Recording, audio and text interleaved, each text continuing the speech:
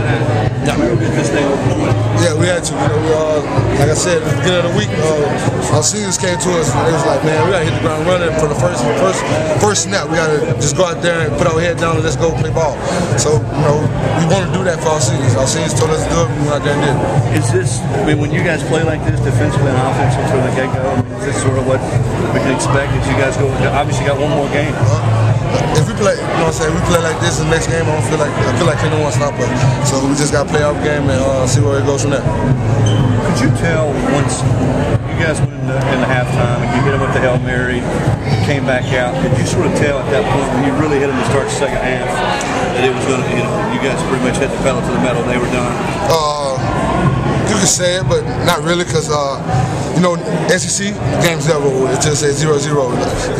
They can always get back to 2 scores, and then we had another game. It's a game again. So we just came out. We was like, man, we can't let up. It's still 0-0. We got to go ahead and put another half together.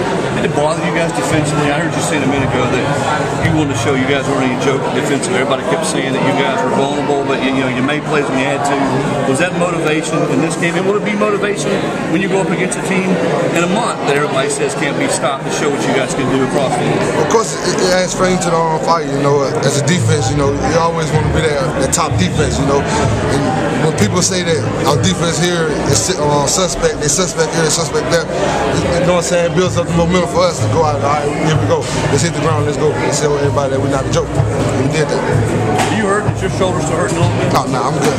So you're good. Oh yeah, 100%. I saw you coming off the field, greeting all the South Carolina players as they were going to the locker room. Talk about that a little bit and what some of them told you as you were going off the field. Go win it all. I talked. The last person I really just shook hands with was Garcia. He was the last one. He came to me. He was like, man, you played a good game. Watched it all year. I hate that I had to face it 2 times, but you did good and go win it all for us.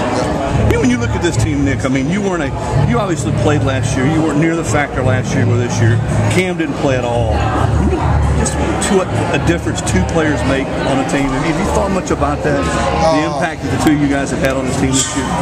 Well, I'm gonna be honest. It's 11 guys on offense, 11 guys on defense. So it's just not 2 guys. It's a team thing. Our defense, of course, we got a leader in Cam on offense. I got a leader in me on defense.